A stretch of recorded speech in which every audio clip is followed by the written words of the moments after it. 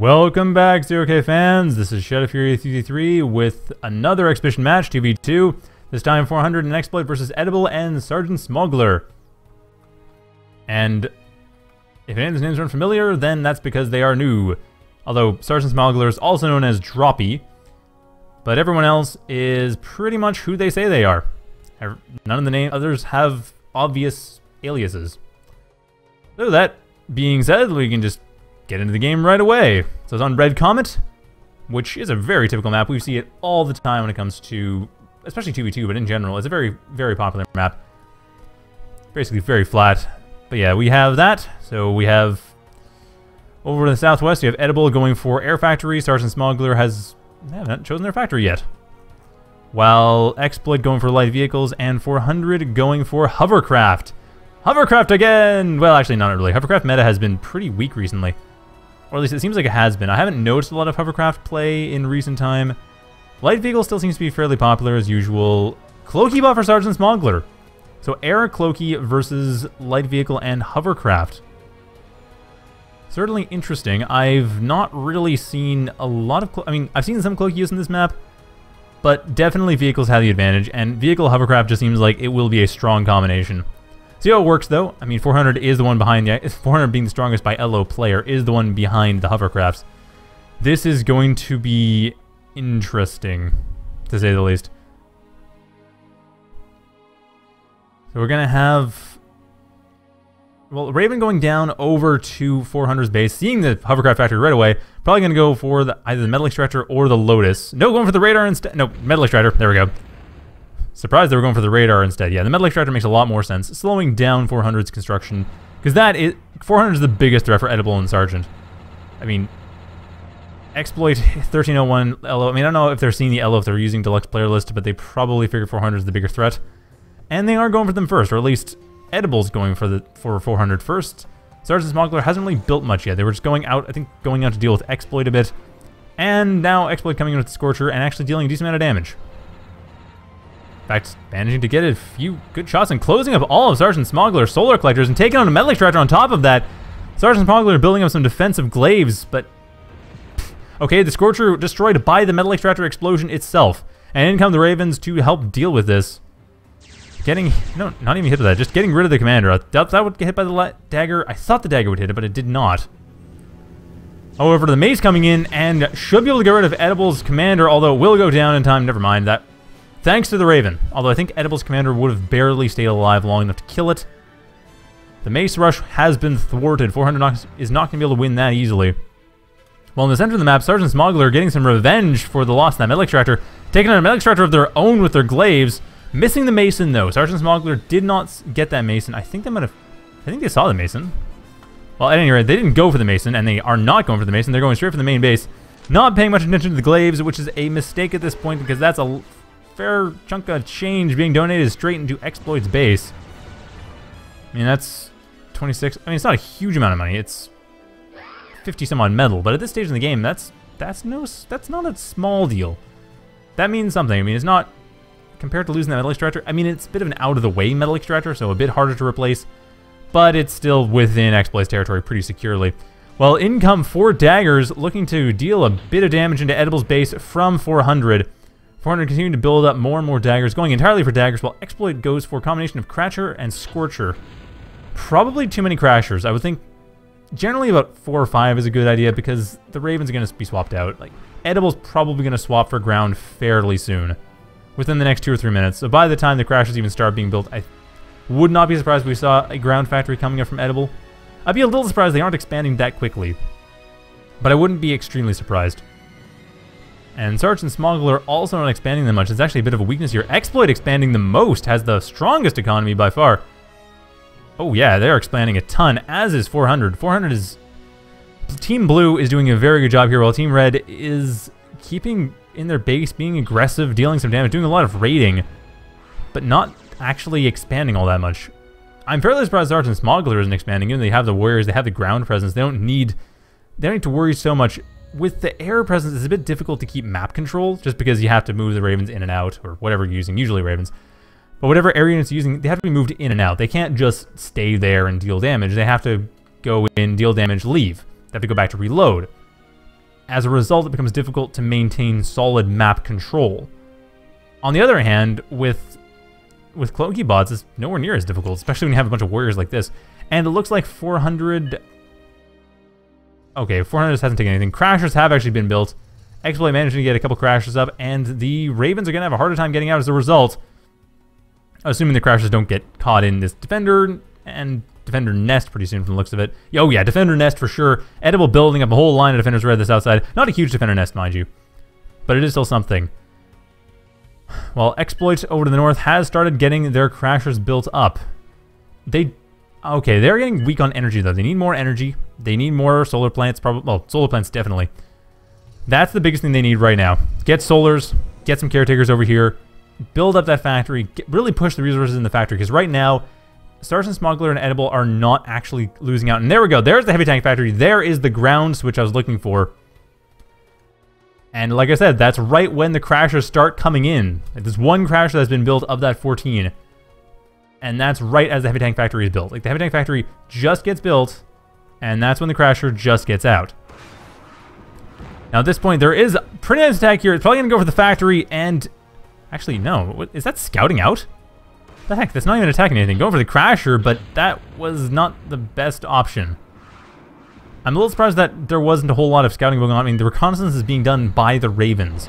Now, SergeantSmoggler not really moving in for a follow-up. They do have their commander trying to deal with the Scorchers, but that's working out the other way. The Scorcher's getting a dive on Smoggler's commander. I think Smoggler will survive this, but it will be just barely. The Warriors trying to come in to save it, and no, actually, just barely hits with a stun gun. Just barely kills that Scorcher with about 70 health left. That was extremely close. Way too close for comfort. I mean, they got through that, but any follow-up that Exploit has is going to kill it. It's just that Exploit doesn't have any follow-ups. They're focusing so much on crashers now, and like I said, heavy tank switch is happening.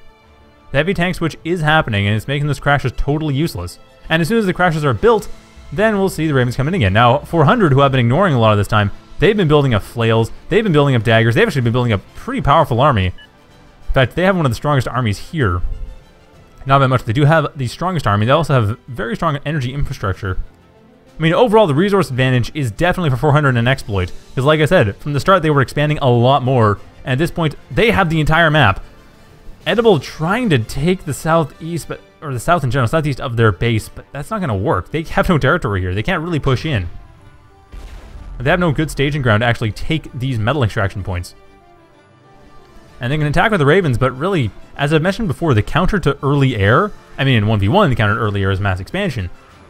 And in 2v2, if both players are mass expanding and the other team just isn't, then it's problematic. Now, however, Exploit just loses their commander, but even then, that's not the biggest deal. It's nowhere near the stage where that matters anymore. If anything, Edible and SergeantSmoggler, they need to worry about the commanders. They have half the economy, and they lose their commander, that's a third of their economy gone with the commander's death. But for 400 and Exploit, they don't care. I mean, they have like 30, 35 metal without worrying about their commander. It's not a big deal for them. Like, if 400's commander goes down, that's 30 metal. Okay, that's still twice what Edible and SergeantSmoggler have. That's still more than what they have combined. And 400 and Exploit are basically going in for the kill. So yeah, I'm a bit surprised SergeantSmoggler and they just didn't expand at all. They had an early advantage as well. They had the Ravens. They were getting a bit of map presence as a result of that. Not map control, like I said, they can't stay in place. But at least the commander and the workers could have gone about the map, building up metal extractors, because that's the thing that air can actually do pretty effectively, is kind of deal with the fact that people are mass expanding if they mass expand themselves. That we didn't see. And SergeantSmoggler, despite going for Cloaky, hasn't really gone for much of an assault either. They have a lot of warriors, but they aren't moving out at all. And now there's realizing they need to push out, but it's way too late. If we look at the way it's set up right now, I mean, the south side 400 is pretty... Actually, the daggers would go down fairly quickly to the warriors. But the warriors are probably going to attack kind of northward or centerward. Centerward would be a nice little cut here, nice spear move, but at the same time, they'd probably get surrounded. And the main issue is more the Scorchers than it is anything else. Now, Scorchers are going to the north, and the warriors are there to meet them. So SergeantSmoggler does have that dealt with. And going out, scouting with a glaive to see where they can deal the most damage. Finding that crasher and not actually much else. In fact, the glaive going back. Seriously, that glaive That glaive lives to die. It's supposed to go out there and get itself killed to figure out what the heck's going on. But at this point, SergeantSmoggler doesn't feel the need to do that. And knows enough with radar just to go with the sharpshooters to deal with the defenses. Good choice. Getting rid of the defenses, especially that Stardust with the sharpshooters, that's the most efficient option. Especially since it should one-shot the Stardust as well. And no, not quite. It's because of the weirdness in the 0K damage mechanics. It doesn't quite one-shot the Stardust. But it looks like Exploit, I was actually wrong. Exploit is able to make use of those crashers. And like I said, SergeantSmoggler does not quite realize how behind they are. I mean, really, Edible and SergeantSmoggler are very much behind it. In 400, they have an army that's as valuable as Edible and SergeantSmoggler combined. That just really, that's not going well. That's really not the situation that you want to be in. And that's, unfortunately, for Edible and SergeantSmoggler, the situation they're in. And it looks like Edible going with the Warriors, going for the kill. Will be able to go to the Stardust as soon as they get in range. There we go. One shot takes care of the Stardust. But the Scorchers are still going to be a problem. The Sharpshooters are nowhere near there. And the Warriors dealing a decent amount of damage. But these Slashers are being a pain for them. Scorchers, however, do go down. 2 of the Warriors go down in the process, though. All the Warriors go down in the process. Not even a single Slasher dies because of that Warrior attack. And at this point, SergeantSmoggler has lost what army they have. They don't have the army production rate that Exploit 400 do. I mean, Exploit and 400 both have caretakers just pumping their factories full of metal. I mean, 400 actually building a pylon, that makes sense. I thought that was a storage for some reason. But no, it's a pylon. It's exactly what you want to build at this stage. I mean, 400 is going to get a massive boost from that overdrive. I mean, they've already, like I said, got a very powerful economy. There's not much more to be said about that. And even then, the overdrive is not huge, but it doesn't matter. They just have most of the map. I mean, Edible's managed to inch in on the south side, deal a decent amount of damage, use the Pillager as well to just take care of things. They're just creeping with the Pillager. But at this point, Exploit is a lot they can work with. They're basically going to take out SergeantSmoggler pretty soon. The Sharpshooter is doing a nice job. And it looks like, oh, SergeantSmoggler just leaves. Edible gaining control of everything. Edible might actually be able to go for a comeback with this control. Edible being the stronger player, probably has more control, more micromanagement skill, should be able to at least deal a bit more damage that way. But even then, they are behind. Like, Edible has as much metal as 400 and Exploit individually. No real change to the story so far. Over to the south, Edible's commander is getting heavily attacked, and Edible is losing, well, Edible's original commander, I should say. Edible loses that commander with that 4 metal. However, some of the Panthers actually getting some nice lucky deaths, surprisingly enough. Not, however, able to take great advantage of that. None of the halberds ultimately go down, and that's, although one of them does get stunned again. Nicely placed Faraday here, right in the center of the defender nest, but even then, those halberds were not attacking when they got stunned out. That one definitely lost that, but still 400's commander moving in. Level 5 commander, tons of light particle beam, shield, auto repair, range improvements, damage improvements. Good luck dealing with that battle comm with nearly 10,000 HP. 400 had the time and resources to do that. That says a lot about the way this game progressed. So once again, another rather one-sided game, unfortunately. Hopefully the last game tonight will be a bit more even, but yeah, this one definitely not going well for Edible. Edible is pushing back valiantly, but even with the Sharpshooter, they just aren't getting the hits they need. They aren't getting the shots. This commander is just not going down. Right, the Sharpshooter missing once again because of radar drift. They are now, are they finally getting the right target? There we go, finally getting the right target. We see the jump in little targeting reticle right there. And that Sharpshooter getting revealed, about to die, not before getting another shot off. Gets a shot off, actually hits. Makes his life at least somewhat worthwhile, but it doesn't matter because Edible has resigned and SergeantSmoggler is back in the game? Okay, apparently SergeantSmoggler and Edible are now playing 0K tag team. I didn't know that was a thing, but that is definitely what has just happened right now. So SergeantSmoggler back in the game as Edible has just resigned. So I guess if SergeantSmoggler resigns, they tag Edible back in? I'm not sure how that works. Honestly, never seen that before, but 400, doesn't matter, moving in, will be able to oh, I see what happened. SergeantSmoggler didn't, oh, they did surrender.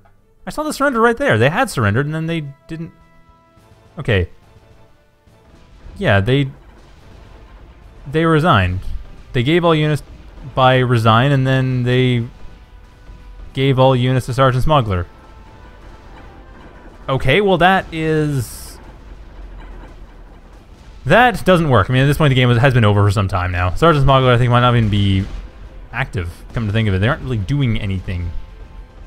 So yeah, that's game. The next game will be between Edible and Magman. Once again, we see Edible versus 400 and Corvus Corax. That'll be on Avalanche, and it'll be up in a couple minutes. Actually, SergeantSmoggler is not away from keyboard. Doesn't really matter, though, because about to lose their commander, and with that, losing basically everything, because they only had the commander for their economy. That is game, that is the map, and that is basically it. There's not much more to say.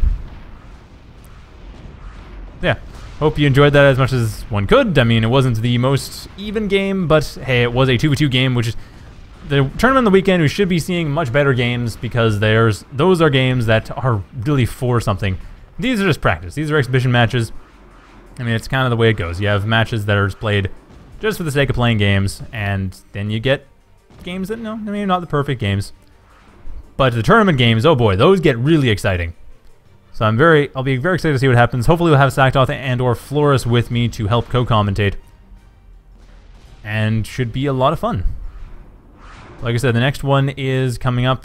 Well, is this done yet? Are these things done yet? Okay, this is done. I don't even know why I'm even paying attention anymore. So yeah, the next one on Avalanche will be up in just a moment. I guess I'll let it end just for the sake of having it officially end. There we go. Ends. Wins. And now and that's it. So, thank you for watching. I'll have another one in a moment. Like I said, it is the Edible and Magman versus 400 and Corvus Corax on Avalanche. I'll be up in about half a minute. Stay tuned for that.